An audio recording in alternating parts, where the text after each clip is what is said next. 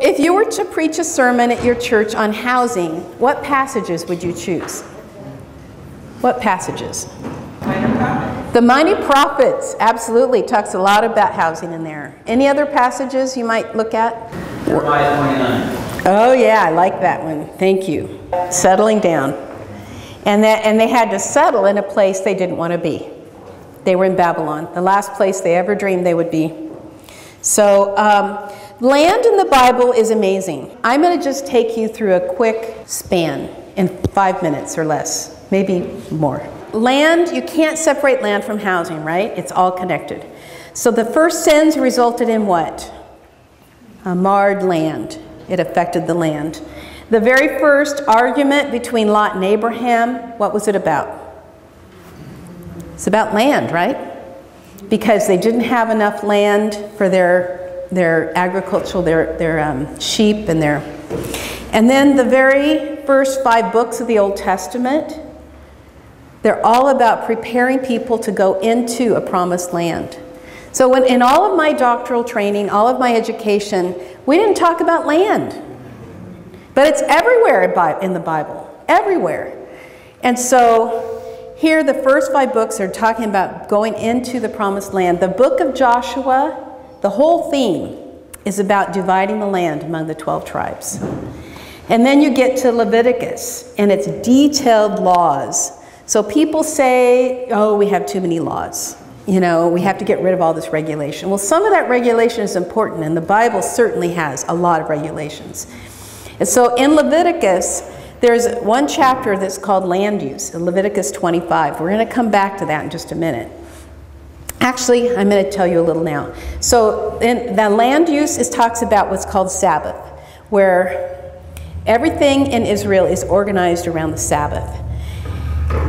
All creation, in a sense, is organized around the Sabbath. And so the idea is that every 7 days we're to rest, time for worship. That's good for our bodies to give ourselves a break. And then every 7 years, the land is to rest. You ask any farmer and they'll tell you how important that is to have good production. And then every 7 times 7 years, well, it's somewhere in there also you let slaves go free. And then every 7 times 7 years is the Jubilee. And that's where land goes back to the original owner. It's a very dramatic real estate practice, very different than how we do things in our country. So the idea is like this. Let's say you're a real wheeler and dealer and you're good at acquiring a lot of land, but you knew that at the end of those 50 years that you would have to give some of that up. Land goes back to zero. So if you buy land at year 45 before the Jubilee, it'll be more expensive because you get to have it and use it for 45 years. If you buy land at 5 years before the Jubilee, it'll be less expensive because you only have it for 5 years. So it's just the opposite of how we do land, where everything just keeps increasing in value. This is a way to stop and break those cycles. But God has a way in society, about every 50 years, we have a big bubble and a burst. So God typically kind of makes this happen whether we like it or not. But there's many countries that have actually used this work, this kind of land redistribution, and it's built the strength of the economies. I'll talk about that in a minute. But these laws were intended to be applied.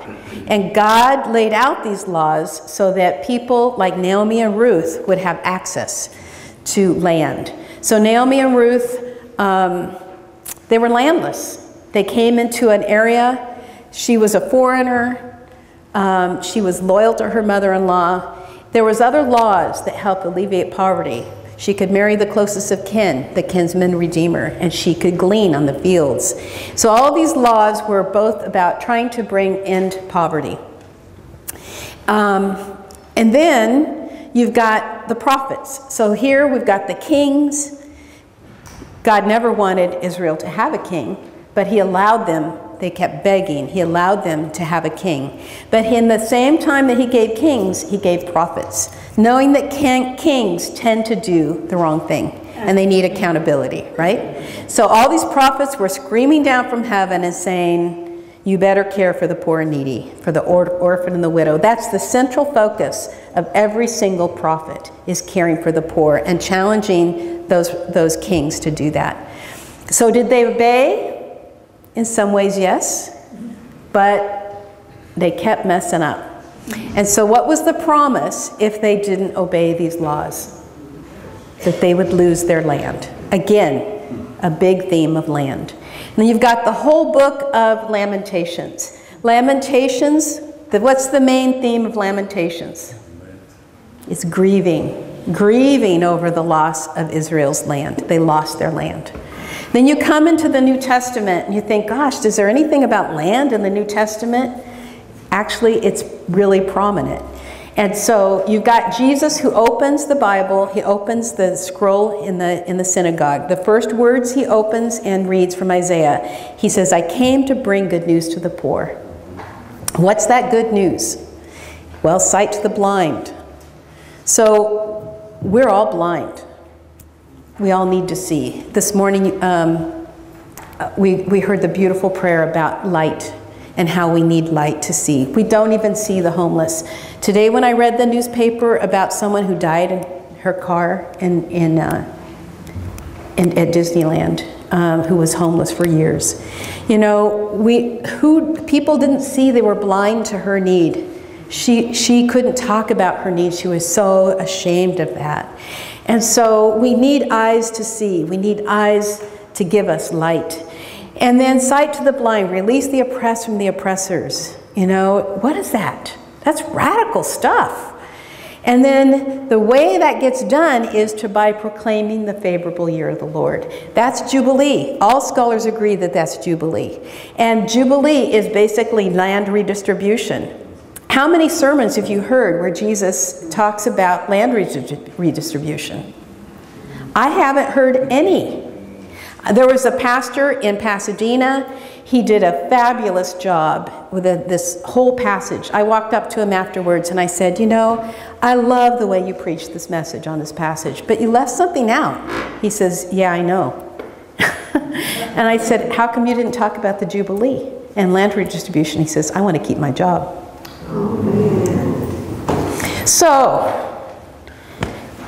land redistribution. The early church got it. They lived it out. They figured out what that meant. They sold homes. They had all things in common. And you know what the result was?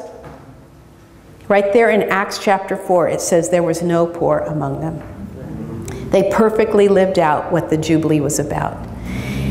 So, that was the purpose of the Jubilee, to alleviate poverty. I've kind of sped things up so that allows me to kind of skip over a few slides. But I want to make sure we read this powerful passage. It says the Old Testament was concerned with place. Walter Brueggemann, he's one of my favorite authors. He has a book called The Land, a whole theological study on land in the Bible. The Old Testament was concerned with place, specific real estate that was invested with powerful promises. Israel's fortunes between landlessness, which is the wilderness, the exile, and landedness, when they became a nation, and the latter either as possession of the land or an anticipation of the land or the grief over the loss of land. So there's many lenses by which we can see Scripture. We could look at Scripture in terms of relationships. We could look at it in terms of many different theologies. But I've chosen to look at it from the perspective of land. So this is the very first quote in the Bible that talks about land and its use. Be fruitful and multiply and fill the earth and govern it. So how are we doing on these? How are we doing on the first part of that? Multiply. I think we got that one down, right? We got that one down. Now, what about governing it? There's been a misread of this, and many people think it means to subdue, take control, as if you have absolute dominion, you can do whatever you want on that land because you own it. Whereas a more biblical idea is to steward it and use it according to God's rules and God's laws. So, so how are we doing on that one? The Catholic priest and writer Wendell Berry is a wonderful quote here. Says that if the earth does grow inhospitable toward human presence, it is primarily because we have lost our sense of courtesy toward the earth and its inhabitants. But one thing that's good news about affordable housing is that they're on the forefront of stewardship. So affordable housing has been, since the 80s, 82, has been built with tax credits. That's the main funding source. And so you cannot get tax credits. They're highly competitive. And unless you score really high, there's about 400 points you have to score on. And if you get a near perfect score, you'll probably have a good chance of getting those tax credits. Well, a large chunk of those 400 points have to do with green initiatives in the development. So you've got, in Hawaii, it's the first net zero housing, all completely affordable, pretty much off the grid. It's an amazing. So what that means, net zero, the building itself uses as much energy as it creates.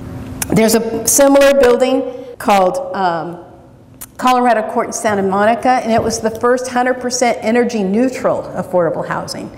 So it's very similar to net zero, but it provides opportunities like what I do in my home with my husband.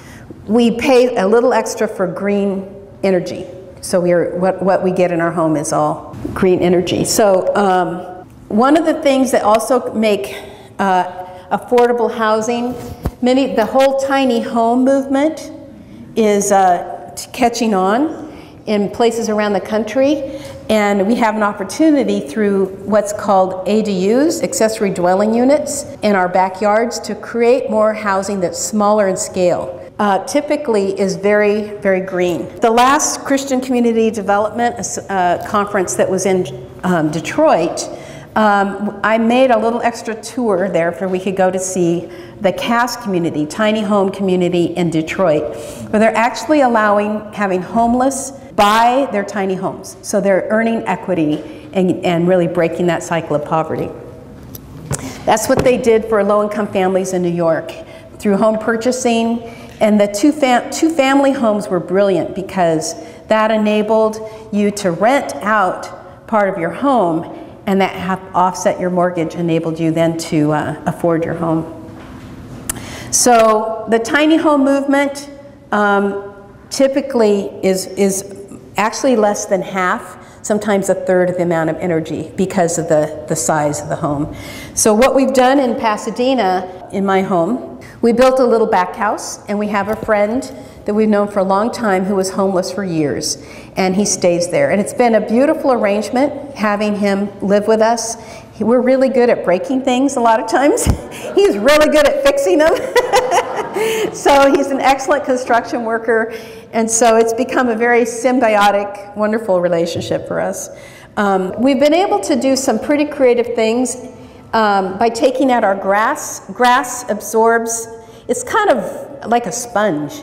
About 70% of your water use goes into grass. If you have a permeable surface, it allows the water to sink down in to the water table. So we took out our grass and put decomposed granite, and then we got a used volt, which was cheap, and we got solar panels. Wouldn't believe it. First time that we got our bill, it was $1.52 for all of our electricity use for 2 months, including our car and our house and air conditioning. We could not believe it. Then we took all of the water from our house and we pipe it out to all our fruit trees. So we've cut our water use by half by getting rid of our grass, and also gray water systems. We have about 3 different gray water systems.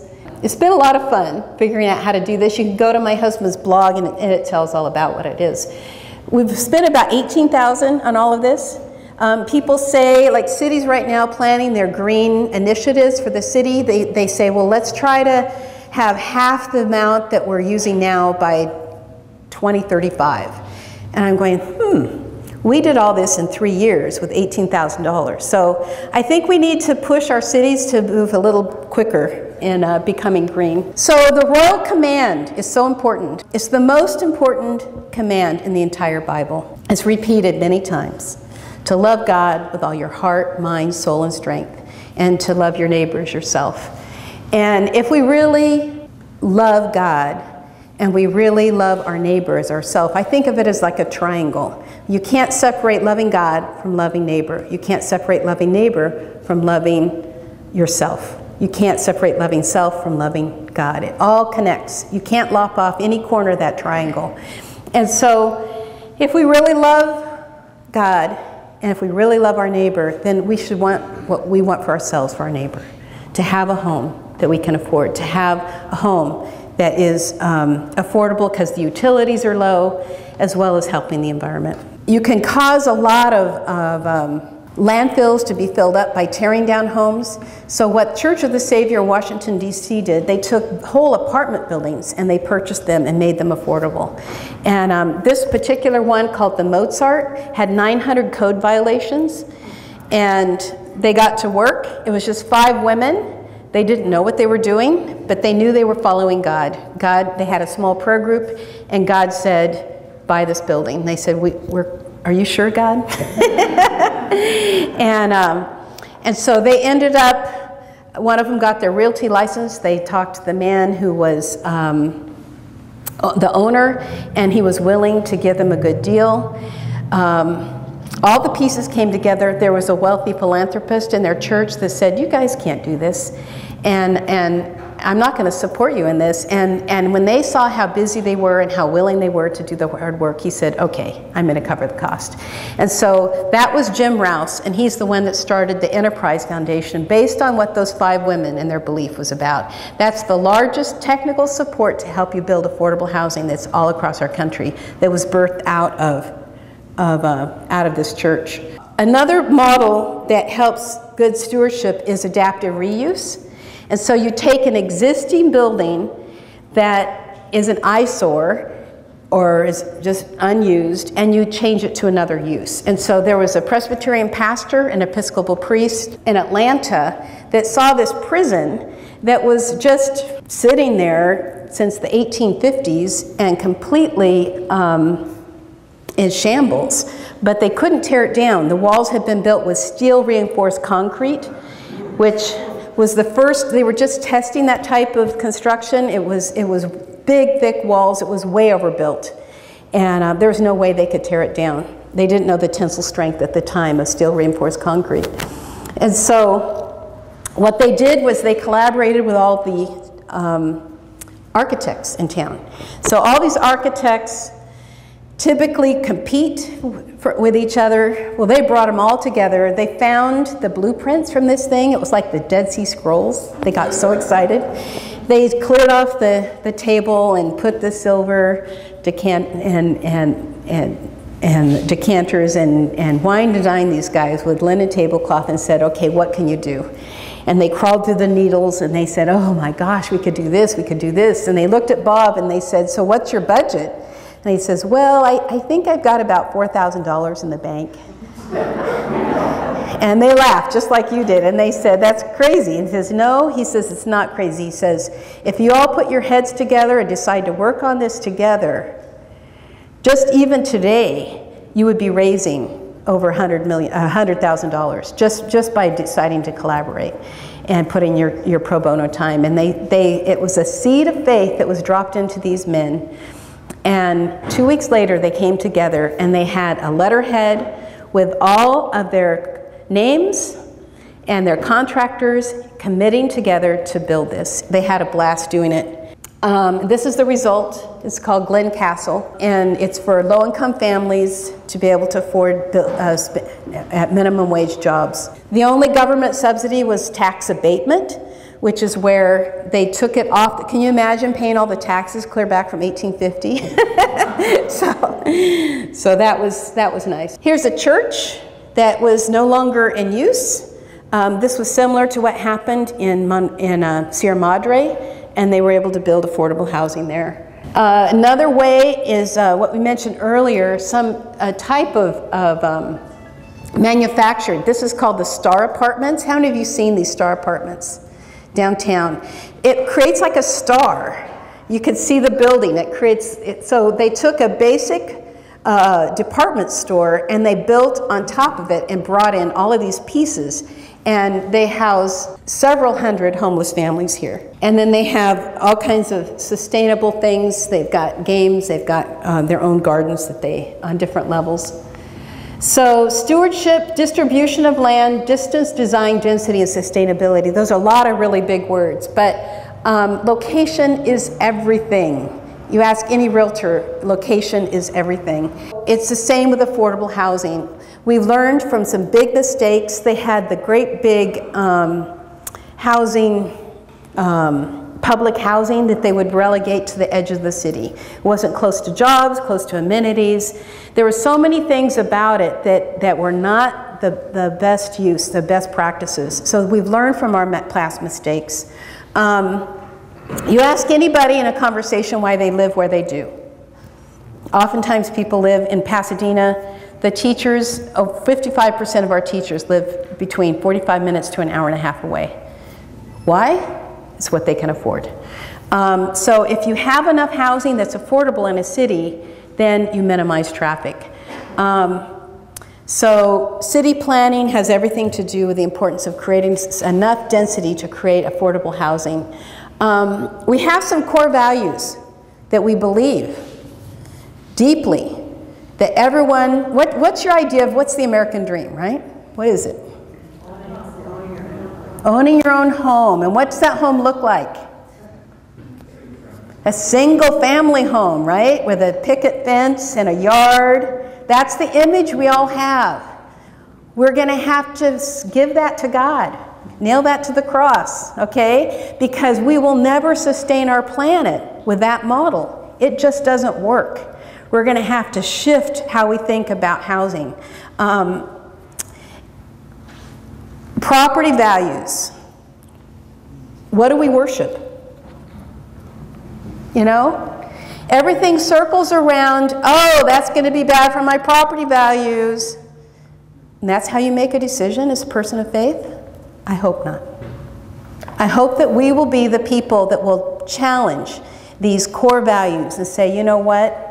It's more important that I think about who my neighbor is than my property values. God will honor me, and He'll take care of me if I honor God with what He says to do. You know, when we go to heaven, we can't take our land, our property values with it, but we'll take with us how we treated the least of these. The focus right there, who is our neighbor? That was a question that Jesus posed, you know, at the Good Samaritan. And it was the person who was struggling, the person on the side of the road. So there's a quote here. It's interesting. I just read this week in the LA Times. You might just want to start throwing tomatoes at me for quoting the LA Times. But it says this: single-family zoning is a worm in the LA's apple. One of our original planning sins. Pretty radical, right? If we're going to address our housing crisis, we have to start thinking about having those back houses, having higher density, having ways to, it's a sacred cow. And especially in a city like Monrovia, and I've got all these leaders right here. You know how much money they spend on preservation? Almost all their budget goes toward preserving those beautiful bungalows like what I live in. We want those beauty. I love all that. But we're good at budgets or moral documents, and we have to think about where we're going to allocate the funding. To preserve the beauty, is there a way we can do both, make it beautiful and create housing that's affordable? Yes, we've had all kinds of cuts. But we are creative, and God can give us the ability to figure out how to get the funding and the policy we need to get the housing.